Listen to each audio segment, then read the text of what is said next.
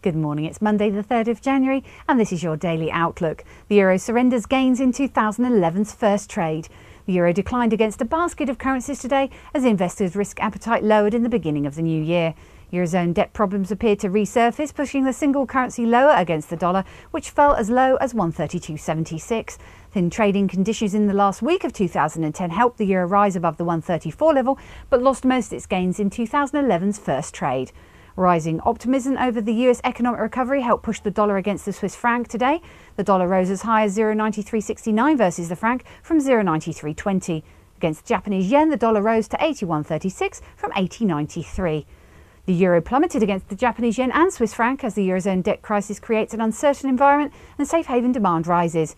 The euro fell to 107.92 versus the yen and 124.22 against the franc. The Australian dollar fell today, weighed by December's manufacturing data in China, showing a continuing expansion but slowing momentum. China is Australia's largest trade partner, and slowing momentum in Chinese manufacturing activity can hurt the country's commodity exports. The Aussie slid against the dollar and stepped off a 28-year high at 102.56 to trade at 101.81.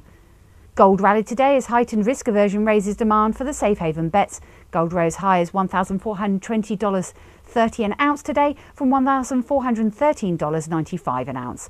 Currencies to watch out for: the euro dollar and dollar yen. The euro dollar pivot point is at 133.35 with a preference to enter into short positions at 133.25.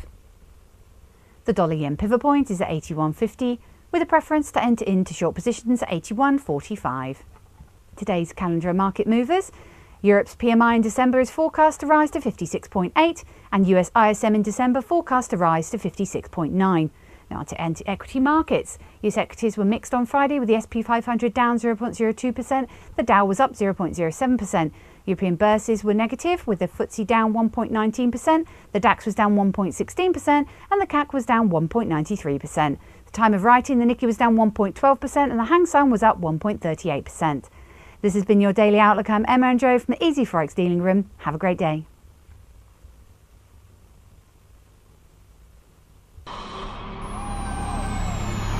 Not only have you found a great place for Forex news, you found a great place to trade it. Registration is easy. Just click Join Now. Membership has its unique benefits, such as the freeze rate, the trade simulator, the inside viewer, and personal dealers. Your personal account manager waiting for you now.